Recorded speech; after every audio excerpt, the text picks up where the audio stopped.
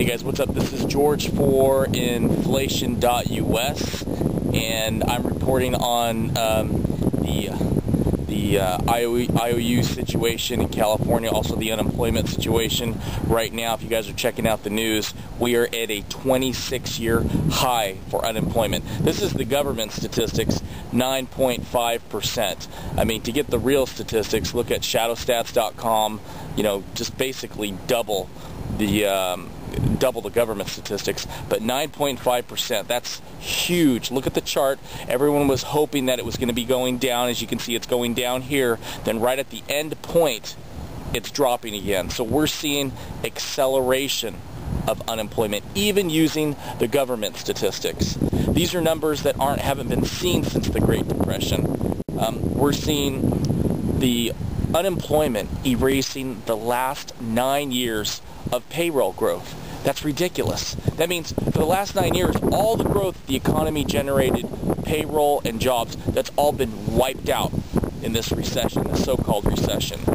So if you look at this closely, guys, you're seeing these numbers are Great Depression numbers.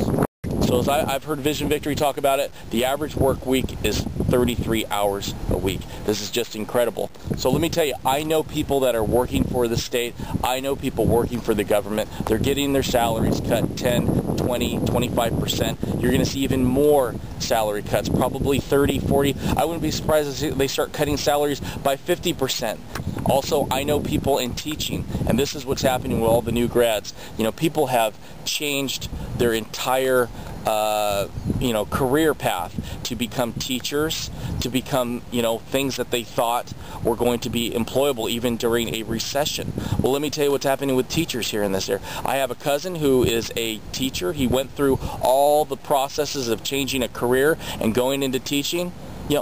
There's one job available in a school district. There's 2 jobs available, and they won't even consider him because he's a new teacher. This is how ridiculous it's getting.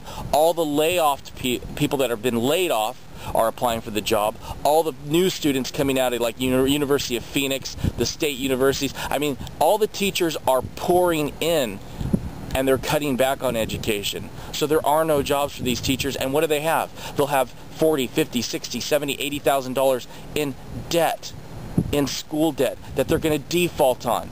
And then what happens to that? Those loans that they got from the government in 2, 3, 4, 5 years, they're going to end up owning $250,000 because all the interest and all the penalties that accumulate with those. So you guys, if you're looking at going back to school, everyone says, oh, well, this is a great time to go back to school. You're going to have to pay back those loans eventually. And those loans, I mean, I can't believe it. My cousin was saying, well, they've got to allow these loans to be under bankruptcy sometime in the future because it's not his fault. Don't count on that. Don't count on that the government may or may not allow your loans to be bankrupted. It's ridiculous. I don't even know how to say this, but if you're going to go back to school, make sure it's in a degree that is actually going to be of use, and don't expect to have an easy street with jobs lined up all over the place. It's still going to be a fight. It's the real economy. It's time to deal with the real world. School, universities, it's fantasy world. It's not real world. And they're going to be hit just the same way these county offices are going to be hit. The state offices are going to be hit as revenue shrinks. The private sector can't pull the weight of the public sector anymore. And then real quick, to get back to the IOUs, if you guys don't know, I'm in California. Everybody's talking about the IOUs. Every year, the California state budget is held up around this time. They never pass the budget. There's always problems. Well, this time is different. If you quote, this owner of a milk and egg supplier, O'Kelly, he actually supplies milk and eggs to the prisons. He's saying, I'm more worried about this current situation than all the budget situations combined. That's how bad it is. John Chang is talking about $3.3 billion issued this month alone in IOUs. They're called registered warrants. These are promises to pay by October. They're not cash, they're not money, they're not checks. They are just IOUs, and $3.3 billion of them were issued this month.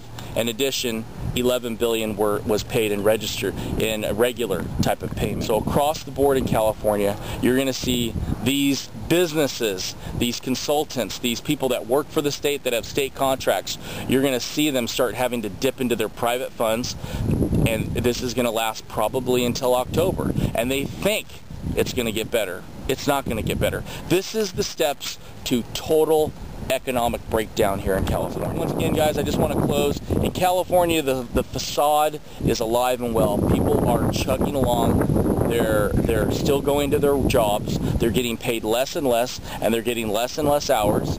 And people are just slowly running out of money. The belt buckle is tightening slowly, but instead of a belt buckle around their waist, it's more like a belt buckle around their neck. Slowly, surely, people are being choked financially to death.